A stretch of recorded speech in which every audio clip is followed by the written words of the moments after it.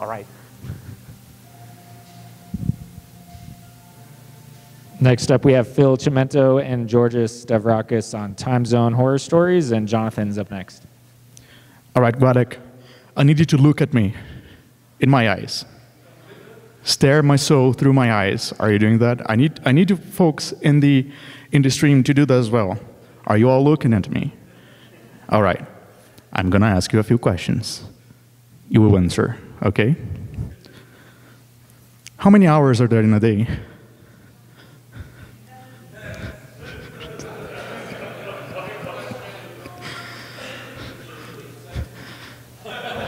Yes. All right, so we have time zones. That's an easy one, right? If the time zone moves, if you enter daylight saving time, you got a 23-hour day, and if you would exit out of a daylight saving time, you get a 25-hour day, right? So that means we have 23, 24, or 25-hour days, right?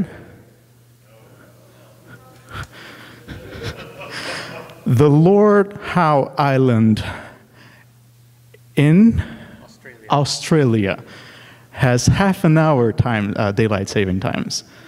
So for them, they have 23 hours and half, 30 minutes hour days.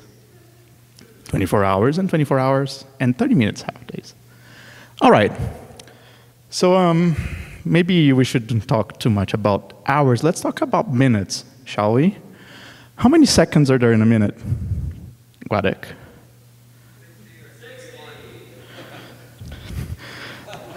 So let's talk about the leap second.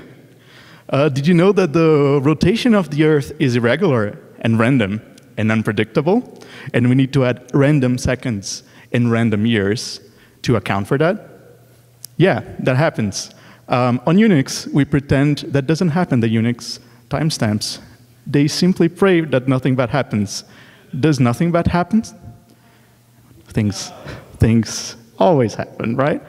But I have good news for you folks. We're not going to have to deal with that anymore. As per 2035, this will be obsoleted because it has caused more bugs than it has shifted the time to the appropriate rotation of the Earth. All right. When does a day start?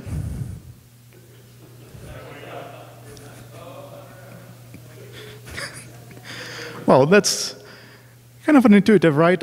If you live in a country that shifts the clock forward right at midnight, then your day is going to start at 1 a.m.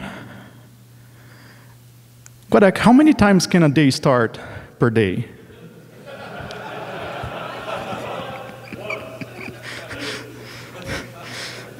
So if you live in a country like I do that shifts the clock backwards, you reach midnight, your day starts, and then you're back at 11 p.m. And then you're going to have the day start again.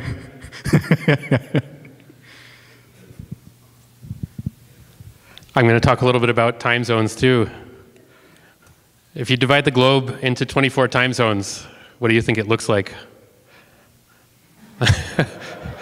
Maybe like segments of an orange. It looks like this. Okay, so maybe the slices aren't equal, but surely there are 24 of these slices, one for each hour. You see here the 9.5-hour time zone and the 10.5-hour time zone. This is the Lord Howe Island over here that George has mentioned before.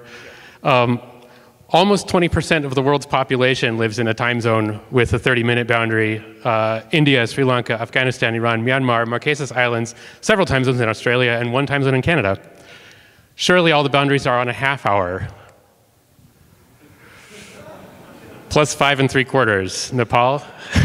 It's also a time zone in Australia that does this. Surely all the boundaries are on 15 minutes. And they don't exist anymore, but in the computing era, as recently as 1972, Liberia had a time zone offset of 44 minutes and 30 seconds. We're just going to leave you with this fun story. Pause the frame if you're watching the stream. Thank you.